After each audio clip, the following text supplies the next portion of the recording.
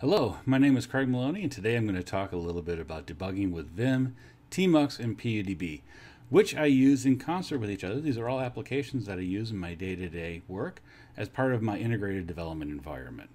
So let's get started. I'm going to show you a little bit about tmux. So this is me moving back and forth between various windows. As you can see, I'm moving back and forth between my Vim editor and my bash session. That's about all I'm going to talk about with tmux. I could do an entire video about tmux, but right now I want to focus a little more on Vim and pudb.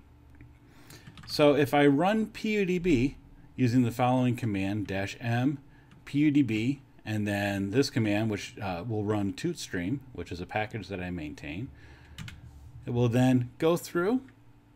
And if you're familiar with any of the development environments like Turbo C or Turbo Pascal or any number of these things, it has a lot of very similar syntax. So I can use N to move down to the next line. And it's the next line as far as the next line of execution. I can then also step into a particular thing, and you'll note over on the right hand side that variables are being set as well. And so this is a list of all the variables that have been set. This is a list of the stack that's currently in there, and this is a list of breakpoints. I'm not sure why that one's in there. Hopefully we can get rid of that.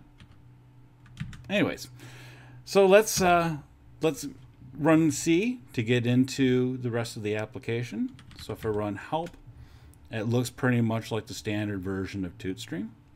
Let's get out of that real quick, because it's not going to be interesting unless we actually do some actual exceptions, and hopefully there's no exceptional code in there. But we can create a breakpoint, and so let me run this. This is using Vim with snipmate. So it has a snippet in there that I've entered for pudb, which will allow me to run this import command here. And so it'll import pudb and set the trace at that particular point. So let's see what that looks like. So let me rerun this command. Get rid of that. And so now we can see that it does that. But if I run toot, and yes, in Mastodon, they're called toots, it'll then bring up this section of the code. And so it'll set the posted here as a Boolean. And if I hit backspace, it'll let me know what posted is. I'll do these other little bits here for the visibility and such. And now here I am in this editor.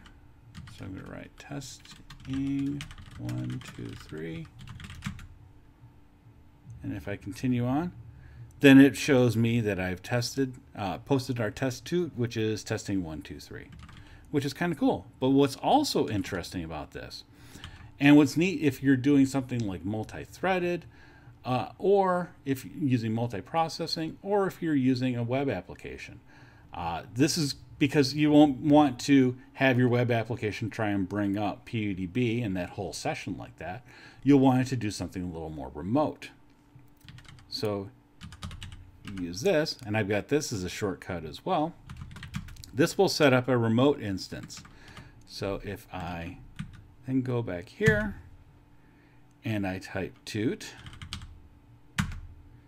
you'll notice down here it says pudb, please tell it into this particular address, which is localhost. So let's do that.